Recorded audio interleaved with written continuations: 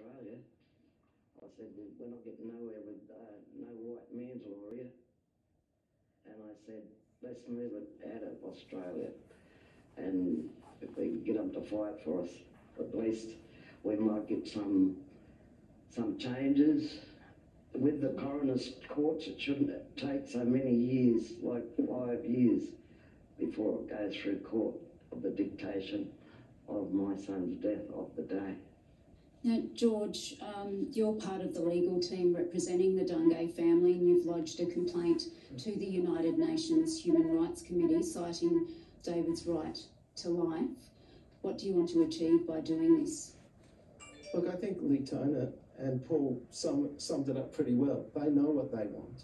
First of all, they want no more deaths in custody. Right? That's the basic principle. People should be diverted away from the criminal justice system. You've heard it tonight again and again and again. They want to expose the systemic racism that runs through our system.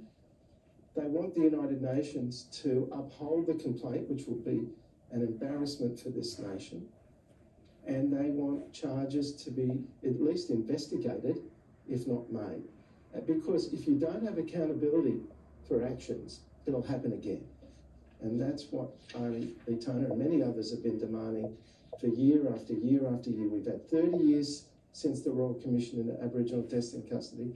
It's happening again and again. As Paul said, coroners are letting down Aboriginal and Torres Strait Islander families. They're not looking at the systemic problems. They're blind to the racism in the system. And basically, they're continuing. They're allowing the process to continue because they're not exposing what's really going on. They're not recommending accountability, and that needs to change. And if this action is successful, what ramifications, if any, would it have back here in Australia? Well, I think it's pretty embarrassing for our nation to be exposed as racist and have the manner in which we incarcerate First Nations people exposed to the world. We're supposedly a first world nation, but the way we are treating First Nations people is an absolute disgrace. That needs to be exposed, and then hopefully the New South Wales government will take legal action to allow David's death to be investigated by the DPP or Safe Work New South Wales, so that there can be potentially charges in the future. And Auntie Leetona and Paul, can I ask you what justice would look like for you?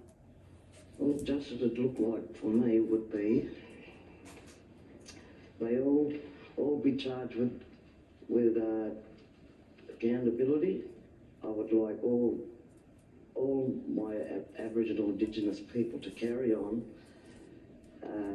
and continuously push for these people to leave us alone. The government ought to be ashamed of himself that he won't consider even looking at any of these cases of deaths in custody. It's a big shame of Australia.